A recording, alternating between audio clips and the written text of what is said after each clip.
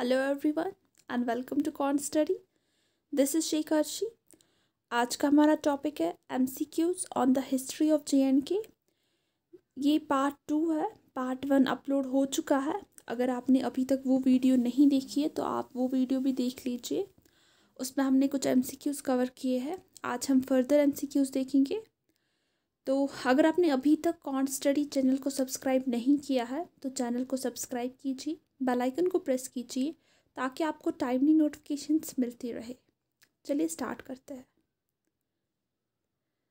Which famous garden of Kashmir was built by Jahangir for his beloved wife नूर जहाँ? कौन सा garden emperor Jahangir ने अपनी बीवी नूर जहाँ के लिए बनवाया था? The answer to this question is Shalimar garden. Shalimar garden को हम कुछ और नामों से भी जानते हैं, लाइक शालीमार बाग, फरहा बख्श, फैज़ बख्श। इन नामों से भी हम शालीमार गार्डन को पुकारते हैं। ये बाग जो है ये बनाया था मुग़ल एम्परर जहांगीर ने अपनी वाइफ नूर जहाँ के लिए इन 1619। Okay, moving forward. Shahi Hamdan shrine was constructed by Sultan Sikandar in the memory of. जो शाही हमदान श्राइन है वो बनवाई थी सुल्तान सिकंदर ने किसकी याद में? The answer is Mir Saeed Ali Hamdani. जो मॉस्क है ये बनाई थी सुल्तान सिकंदर ने 1395 सी में इस्लामिक प्रीचर मीर सईद अली हमदानी की याद में। मीर सईद अली हमदानी को माना जाता है कश्मीर में इस्लाम फैलाने के लिए आफ्टर बुलबुल शाह। सबसे पहले कश्मीर में इस्लाम की शुरुआत की थी बुलबुल शाह ने और उसके बाद मीर सईद अली हमदानी आए थे। Okay, who is regarded as the father of modern India? Modern India, father of modern India किसको कहा जाता है? द आंसर इज राजा राम मोहन रॉय। राजा राम मोहन रॉय को फादर ऑफ मॉडर्न इंडिया कहते हैं क्योंकि उन्होंने बहुत सारे रिफॉर्म्स लाए थे। ओके, रिफॉर्म्स मतलब होते चेंज, रिकॉग्निजेबल चेंज लाए थे इन social, educational and political reforms. Okay, political fields में, सोशल फील्ड्स में, एजुकेशन फील्ड्स में उन्होंने बहुत सारे रिफॉर्म्स लाए थे, इसलिए उनका नाम रखा गया था या उनको कहते हैं father of modern India. Okay, next question. Shimla agreement was signed on. Shimla agreement कब साइन हुआ था? ये साइन हुआ था 2 जुलाई 1972 में। ओके, दिस एग्रीमेंट, जो शिमला एग्रीमेंट है ये शिमला में साइन हुआ था between India and Pakistan, sign by prime minister miss Indira Gandhi और पाकिस्तान के प्रेसिडेंट जुल्फ़िकार अली भुट्टो। ओके, ये शिमला में साइन हुआ था agreement on 2 July 1972। With whom is the slogan do or die associated? जो नारा है करो या मरो, डू और डाई का, ये किसने दिया था, किसके साथ एसोसिएटेड है? It is associated with Mahatma Gandhi. ये जो स्लोगन है डू और डाई का ये दिया गया था during quit India movement. Okay, जब क्विट इंडिया मूवमेंट इनिशिएट की थी गांधी जी ने तो उन्होंने एक स्लोगन दिया था डू और डाई, करो या मरो। उसके बाद इस स्लोगन को ऑफिशियली इंडियन नेशनल कांग्रेस ने लॉन्च किया था 9 अगस्त 1942 में। Okay, moving forward. The number of members in the Simon commission was. जो साइमन कमीशन इंडिया आई थी ब्रिटेन से उसमें कितने मेंबर्स थे? The answer is 7 members.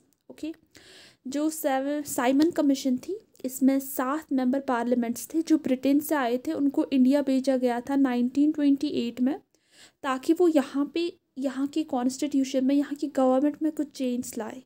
Okay, असल में इसका जो नाम था, इसका नाम साइमन कमीशन नहीं था, इसका नाम था इंडियन स्टैचुटरी कमीशन।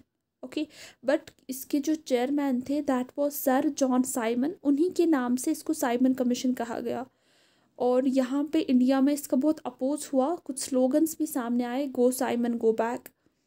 वो इसलिए हुआ क्योंकि ये जो कमीशन थी इसको भेजा गया था इंडिया में ताकि यहाँ के वो कुछ कॉन्स्टिट्यूशनल रिफॉर्म्स लाए, यहाँ के कॉन्स्टिट्यूशन में चेंज लाए, यहाँ की गवर्नमेंट में चेंज लाए, बट इसमें इंडिया के किसी भी मेंबर को इंक्लूड नहीं किया था। इस वजह से यहाँ पे लोगों में बहुत गुस्सा था और उन्होंने इसको अपोज भी किया था। Okay, Who was the first woman sovereign of Kashmir who ruled for nearly 15 years? Kashmir में कौन सी औरत पहली ऐसी औरत थी जिसने 15 सालों तक हुकूमत की कश्मीर पर? दैट वाज यशोवती, रानी यशोमती, या जिसको हम जशोमती भी बोलते हैं। जो रानी जशोमती थी वो वाइफ थी किंग दामोदर की। ओके, और जो दामोदर थे वो गोनंदा भान के बेटे थे। जो गोनंदा है वो ऐसा पहला किंग है जिसको कल्हना ने मेंशन किया है हिस्ट्री ऑफ कश्मीर में। कल्हना ने बुक एक लिखी है, हिस्ट्री लिखी है कश्मीर की, राज तरंगनी। उसमें जो पहला किंग उसने मेंशन किया है दैट इज़ गोनंदा वन। उसी के बेटे थे दामोदर और उनकी वाइफ थी रानी यशोमती या Jashomati. Okay, question number 8, where is it mention that Kashmir was originally a lake? कहते हैं ये कहाँ पे लिखा है या कहाँ पे मेंशन है कि कश्मीर ओरिजिनली एक लेक थी? ओके, ये लिखा गया है नीला माता पुराना में। नीला माता पुराना एक एनिशियंट टेक्स्ट है जो almost 6th to 8th century में लिखा गया था। इसको कश्मीरा महात्मिया भी कहते हैं। ओके, इसमें इंफॉर्मेशन है अबाउट कश्मीर की हिस्ट्री, ज्योग्राफी, रिलीजन, फोकलोर, इस सब के बारे में इंफॉर्मेशन है जो कल्हना ने भी यूज़ किया है जब उसने हिस्ट्री लिखी है। तो वन ऑफ सोर्सेज जो उसके सोर्सेज है हिस्ट्री के, तो उनमें से एक सोर्स नीला माता पुराना भी है। ओके, सो इन विच सेंचुरी चाइनीज़ ट्रैवलर ह्यून सांग विजिटेड कश्मीर? किस सेंचुरी में चाइनीज़ ट्रैवलर जो है ह्यून सांग वो कश्मीर आए थे?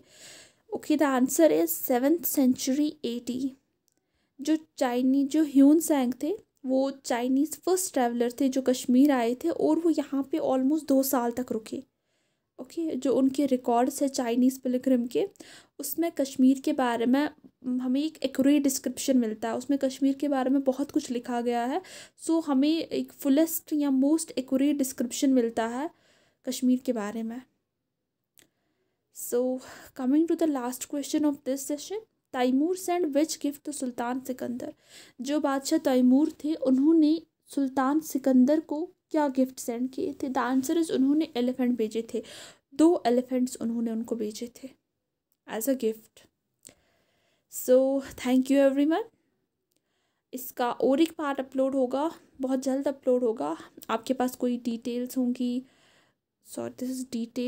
कोई क्वायरीज होंगी, आपको कुछ और जानना होगा, आप मेरी टेलीग्राम चैनल @ask_ARSHIE पे भी आ सकते हैं। और डेली क्विज़ेस के लिए आप हमारा ऑफिशियल ग्रुप क्वांट स्टडी का, जिसकी लिंक नीचे डिस्क्रिप्शन में दी हुई है, उसको ज्वाइन कर सकते हैं।